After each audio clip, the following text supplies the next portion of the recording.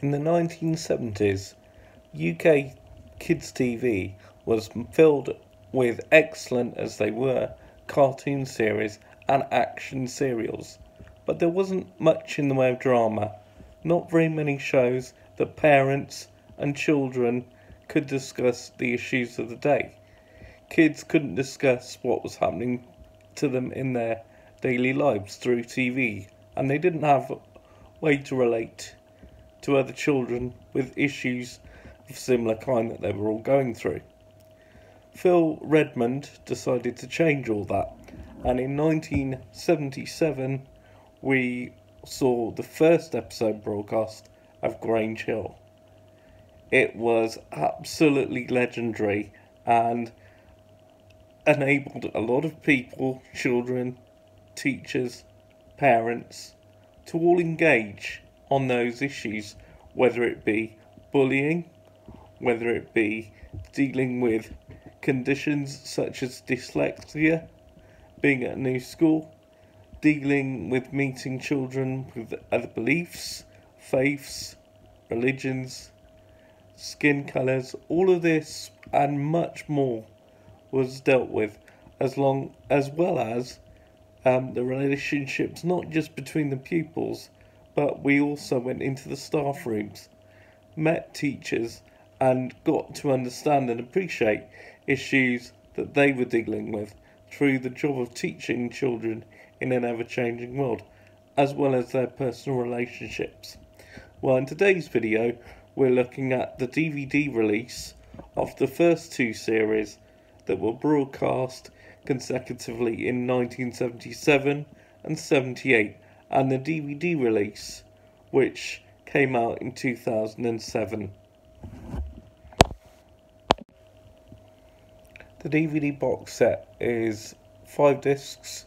It has all 27 episodes and a quiz to test you on your Grange knowledge. The picture quality, considering the age of the material, I think is really fantastic.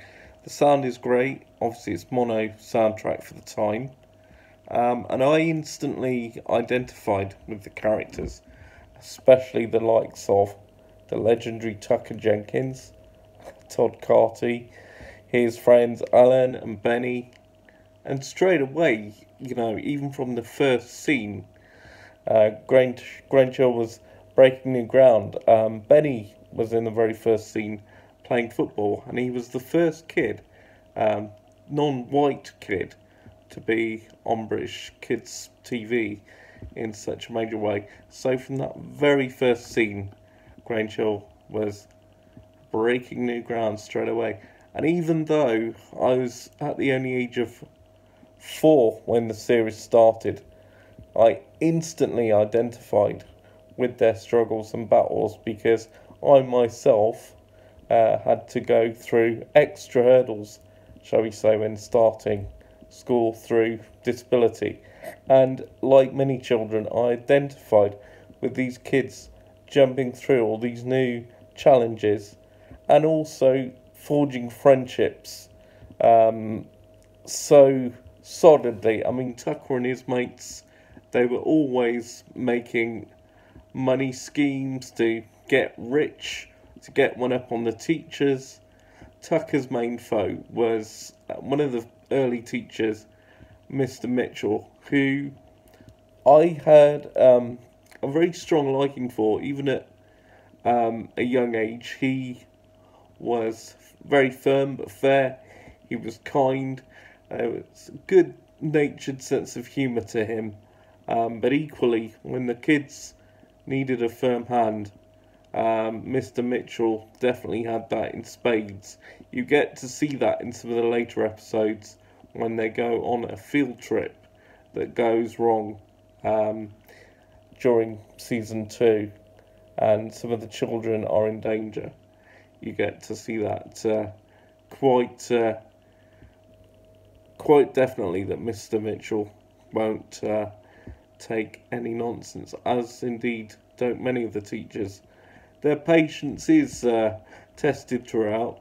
Some of the students form the Students' Action Group against things such as school uniform, which you can expect causes problems for both teachers, pupils, and parents. They've all got their own opinions, all divided, and it's one of the major issues that is dealt with in the series. The series is quite raw, pulls no punches, but equally there's a lot of comedy, there's a lot of sadness, pathos, particularly when children are being bullied. There are quite a few bullies in the show's history.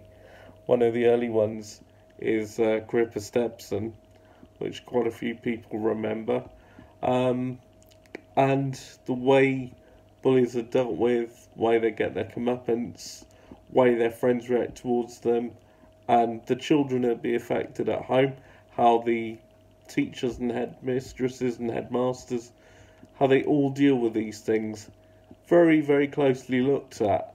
There isn't many issues during the years of Grange Hill that it shies away from, and I'd say these two series in particular, being that it was new, it was surging through new ground in so many ways, it didn't pull any punches whatsoever, but at the same time it never went too far with the issues, never stepped over the line. It was always in a way that families could still watch the show, and children could be comfortable and identify with the characters.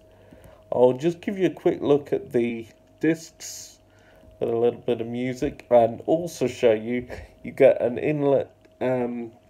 inside leaflet of information, and that gives you all the storyline synopsis for all the episodes. So we'll show you the disc, we'll show you the leaflet, and then I'll sum up on this wonderful series, Grange Hill, the first two series up. So here's the discs and the inside leaflets.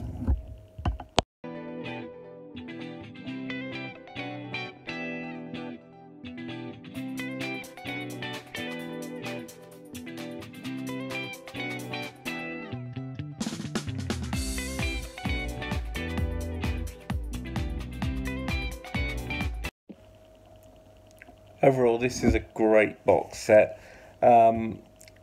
Really great celebration of the start of a series that would run for 28 years.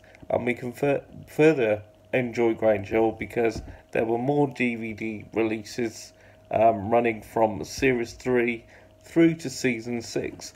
Although, unfortunately, my favourite series, which for me was the absolute peak of the show, memory and cast-wise, 1986, hasn't been released yet. But considering that Series 5 and 6 only got released last year, well, hopefully we won't have to wait too long for that.